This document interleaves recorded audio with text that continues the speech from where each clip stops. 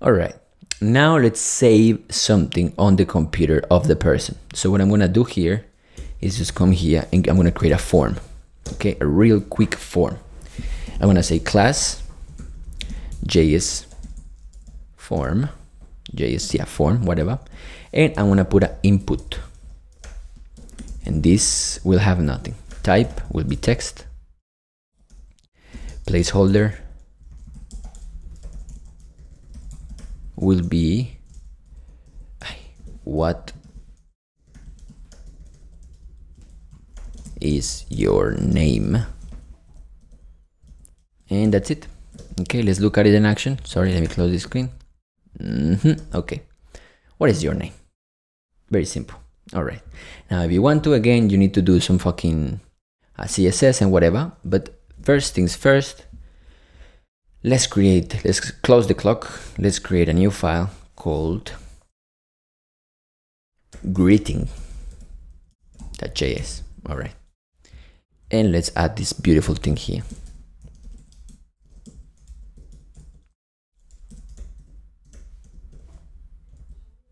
Done. All right, now on greeting, again, we're going to create a function init. This is just my good practice, and init over here, no problem. Okay, and we need to also select our two players. First player will be class JS form, and the other one will be input. Okay, now you don't have to do what I'm gonna do, because what I usually do is that I take the form, right, and I say document query selector, blah blah blah, and then I get the input based on the father. If you want to, you can just put a class here on the input and it will still work. Okay, all right, now let's do input. Very simple. Document that query selector, input like this, but instead of document, form. All right, now there is something you need to know. There are many methods. One is query selector. This one gets any selector, even class, or in the CSS way, a class or a tag or an ID or a class inside, like this. You can do this, for example, if you want to. That is one. The other one is query selector all. That means all of them. It will take all of them. Query selector gets the first one that he finds. Query selector all gets all of them. You also have query get elements by class name, which will give you an array. Remember arrays like this? Will give you an array of all the elements that he finds. I don't use this one because it's a pain in the ass to get one element outside of that array. The reason is because even if it's only one class name that he found, he's going to put it inside of an array, and that is not fun. So that's why I don't do it this way. The other one is get element by ID, you know that one, and get element by tag name would be to get elements by tag. This means input, body, HTML, div, section, whatever. Okay. Now, my dear people, we need to learn something super sexy, and that is called local storage. Local storage is the way that you can save small pieces of information in the computer of your user. I want to go to any website, this one for example, and we'll see in inspect. If we go to application and we go here and we select local storage, as you can see here, they already saved some local storage to me. Look at that. They say 12-hour clock, false. Momentum message, name, superstar. I'm going to change this and I'm going to put Nico. And I'm going to change 12-hour clock and I'm going to put true. Okay, just wanted to see what happens. Today, it saves today. Okay, background, let's change background to 8. Okay, so these fuckers, they are saving stuff on my browser, okay, on my computer. Now let's try to refresh. Keeping in mind that I changed the background, I changed the color, the hour, and I changed the name. So we refresh. Oh, and the background was changed, I think. The friend wasn't here, it changed. 12-hour clock stays to true. So look at that, 12-hour clock is true. If I make false, Now refresh. Different fucking clock. I think this is the only one that they kept. Sweet.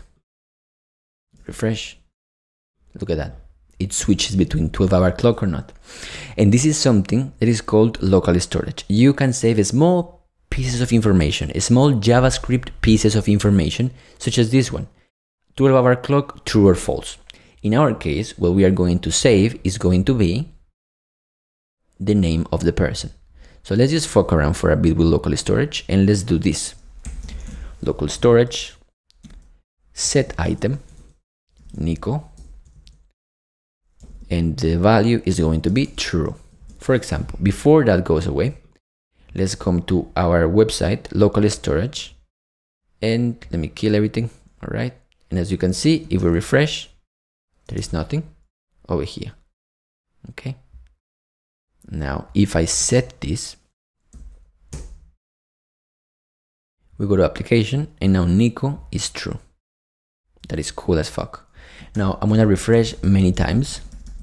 As you can see, local storage stays with me. That is awesome.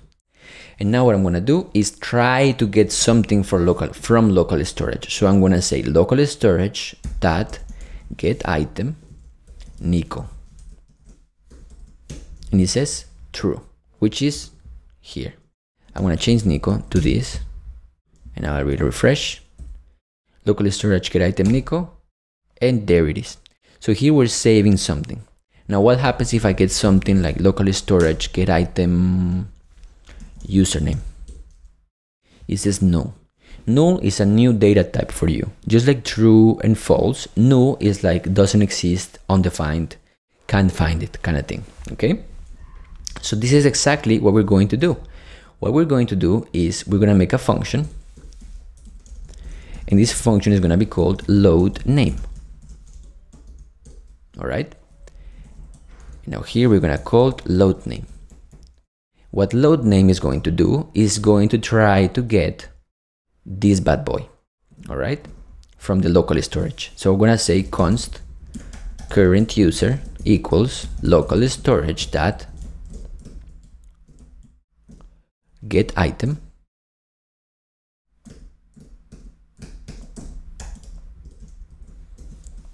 and let's just create a constant here as a user storage, local storage, and we're gonna call this current user because I don't want to be copy pasting this thing and I want to put it there.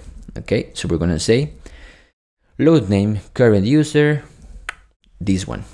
Okay, and this is gonna give me a value just like this one gave me no.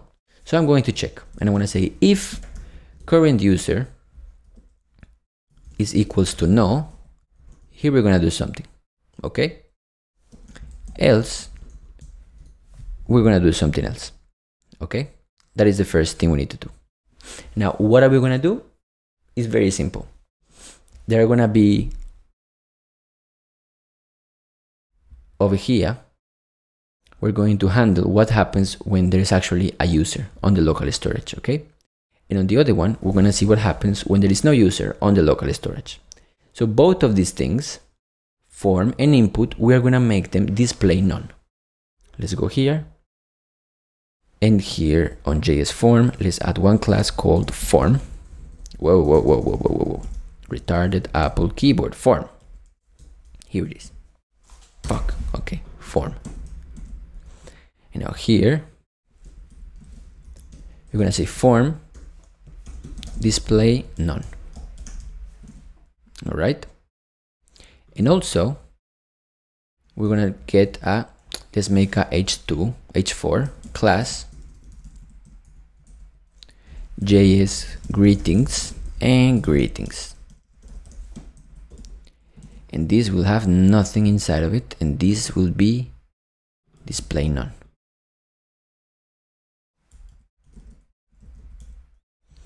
And we're gonna create a class called showing. And we're gonna say display block. Okay, this will make sense later. All right, and now here what we're gonna do is that, let's just first go here and check and refresh. So as you can see, this is not there. we're gonna say if the current user is not new, what we're gonna do is we're gonna paint the name. So let's come here.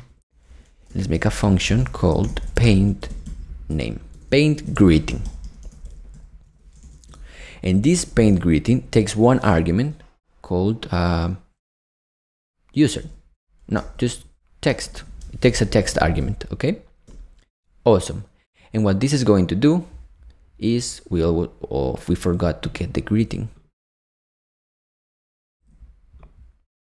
Here we're gonna say comma greeting equals document dot query selector JS greetings. Okay, perfect. And what this is going to do is that it's going to say greeting dot inner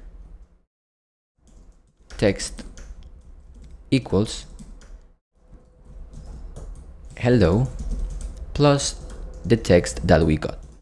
Okay, so if current user it is on the local storage here, remember this is when he is not or she is not, and this here is when she is. Okay, so when she is, and this is a text, not no but text, what we're gonna do is we're gonna just call the function paint greeting with the text that we just got from the local storage. Sexy. Okay, so let's try to fake this one. And also I forgot, we need to take greeting and we need to do class list add, and we need to make a class list name called showing.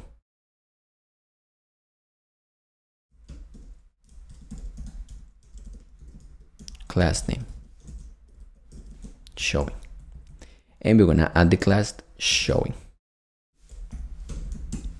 All right, and let's just check and let's just say that if we're gonna paint the text, we need to hide the form. So let's do class list remove showing.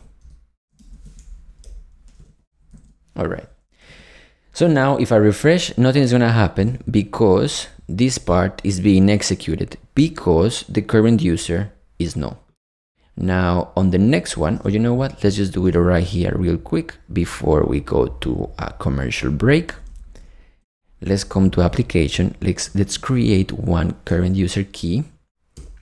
So now our application, when we reload, is going to find it and is going to execute this paint greeting function. We refresh and it says hello blah blah blah blah blah because the current user is not new. This means that this is not true. This means that it's going to paint it and it's right here. See you on the next one where we are going to save the user and get the input of the person. See you there. Bye bye.